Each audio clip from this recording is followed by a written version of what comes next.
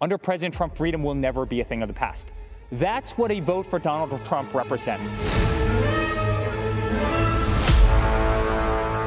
To those of you who want to stand up and fight the socialists poisoning our schools and burning our cities, join me in supporting President Trump.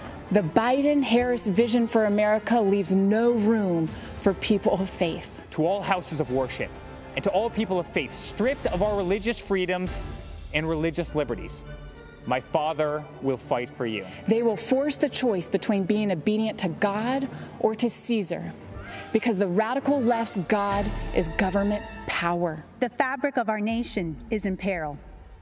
Daily, the radical left systematically chisels away at the freedoms we cherish.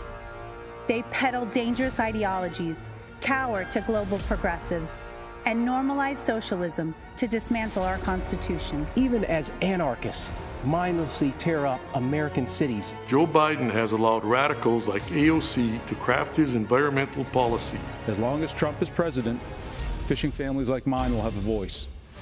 But if Biden wins, he'll be controlled by the environmental extremists who want to circumvent long-standing rules and impose radical changes that hurt our coastal communities. Their so-called Green New Deal is a job-killing disgrace dreamt up by people who don't live in the real world. Do you want economic health, prosperity, opportunity, and optimism?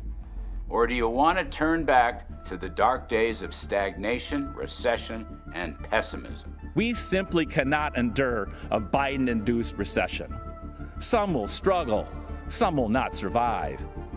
And working men and women of America will get crushed yet again. Joe Biden would destroy jobs, raise our taxes, and throw away the lives of countless unborn children. This election is a choice between two radical anti-life activists and the most pro-life president we have ever had. And he is captive to the radical left, a movement committed to cancel culture and the destruction of public discourse. I learned what was happening to me had a name.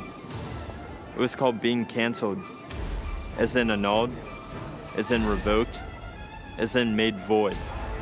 Canceled is what's happening to people around this country who refuse to be silenced by the far left. People must recognize that our thoughts, our opinions, and even the choice of who we are voting for may and are being manipulated and visibly coerced by the media and tech giants. This misinformation system keeps people mentally enslaved to the ideas they deem correct.